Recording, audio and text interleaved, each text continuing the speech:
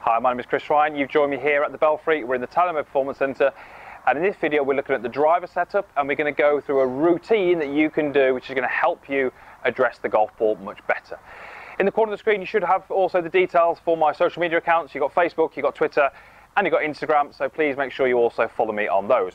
So we're talking specifically about the driver, and this is different to the other golf clubs because of where the ball is located relative to you. It's going to be a lot more up in the stance, and therefore we tend to see that causing golfers a lot more issues. We tend to see shoulders which tend to point more left of target for a right-handed golfer, and we tend to see the handle a little bit too far back. So if I take my setup facing the camera here, it would not be uncommon to see setups where the ball looks well positioned relative to the body, but you can see how the hands are quite a long way back. Certainly this would be more of a vertical club shaft, which is what we would be after. But as I say, hands being back is quite common, and we also tend to see that with, as I say, open shoulders because the golf ball is a bit too far forward. Now, what we tend to find is when the handle is too far back, naturally the golf club tends to point more left of target. That's if we let that club sit on the ground. So therefore, we've either got to set it where the club points left, or we have to try and manipulate that golf club and twist it at setup to get it to point more at your target. But ultimately, this is not the most consistent way to set up. Those golfers who do set up with the club face pointing left, due to the handle being back, are often going to find they swing further left in an attempt to get that ball to curve towards the target. So there's quite a few reasons why we'd like to start with this club shaft a little bit more neutral, as opposed to being a little bit too far back. And this is where the drill or the routine comes in. I want you to think about how you're addressing the golf ball and think about the routine that you're using. So what I would like you to try and do is build the stance around the golf club, as opposed to building the stance and then moving the golf club in. So let's go through first what I would like to get you to avoid.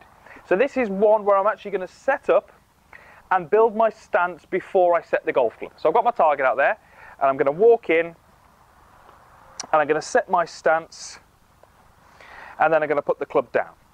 Now, from my eye line, that club shaft looks pretty vertical because my eyes are here. I'm looking straight down the golf club. That looks vertical.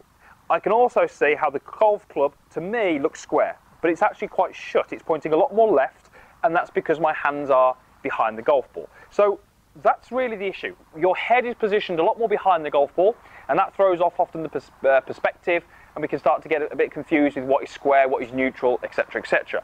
So this is what I'd like you to try and do. I'd like you to try and set up initially with the golf club and build the stance around that. So it's going to look a little bit more like this. What I would want to do is I would walk in, and I've now got my head directly in line with that golf ball. What I can now do is I can now place the golf club in with a club face which is square and a club shaft which to me looks neutral. So my viewpoint now is I'm looking straight at that golf club. That looks pretty neutral.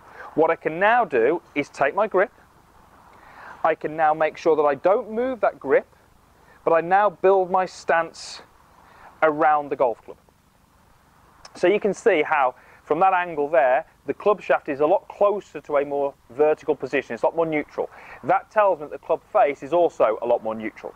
Now, because my head is set some 6 to 8 inches behind the golf ball, as I look down, that's a very different view for me. That looks almost as if there's some lean forward in the handle. There isn't, it's just the view that I'm looking at this from.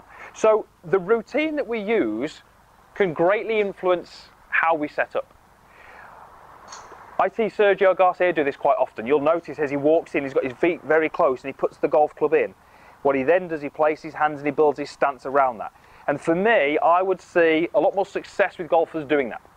So being aware of this initial problem is stage one. But then stage two is really trying to find a process or a routine that's going to help you achieve a better setup and not fall into those bad habits. So let me go ahead and hit this one. I'm going to use that process, set up the right way, and hopefully I'll get a more neutral shaft, and that will help me hit that ball much closer to my target.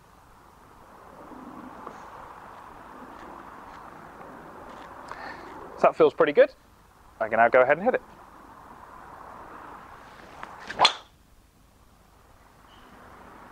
And certainly that was a very, very good drive, pretty straight. I'll be very happy with that. So let's make sure we aren't setting up with the handle back, with the face closed, and we can do this by changing our routine. Think about how you're addressing the golf ball, think about how you do that, the routine that you use, practice it, get comfortable with it, and hopefully you'll set yourself up better and hopefully hit some shots like that one. Thank you very much for watching. Usual stuff down below. You've got a comments box, you've got a like button, and you've also got a link to subscribe to my channel. There is loads more content on there, over 240 videos now, and there's more going up weekly, so please make sure you subscribe and get first access to those videos. Thanks again for watching, and we'll see you again next time.